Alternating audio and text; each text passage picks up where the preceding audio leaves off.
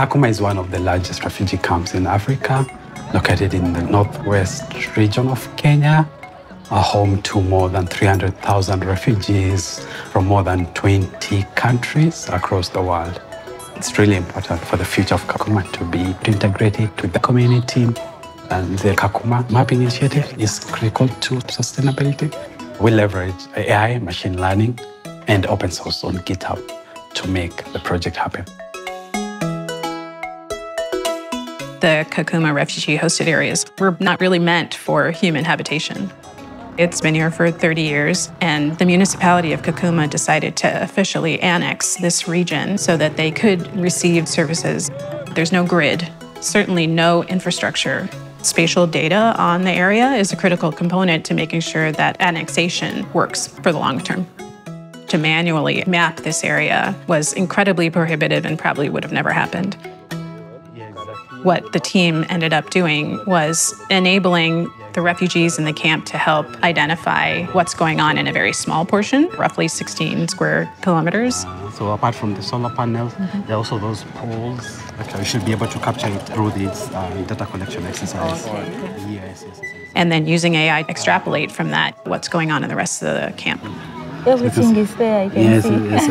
Literally everything. The actual data collection activity was entirely by the locals, all the way from introducing the project to flying the drones. Technology is critical to the success of Kakuma and the refugee community. We map everything which can be seen easily. Hospital, or it could also be their office. Office, yes. It could be their office. It is all the community. We didn't forget anyone. As scientists within the AI space, it was very important for us to work with teams that understand the human aspect, that understand the implications. Green dots are the ground truth pole locations. We saw AI as an opportunity to accelerate the work. With the data set that we got, An electrical company. Power generator. yes, we were able to train models on that. Once you've trained a model on a small amount of data, it's very fast to get predictions on new areas.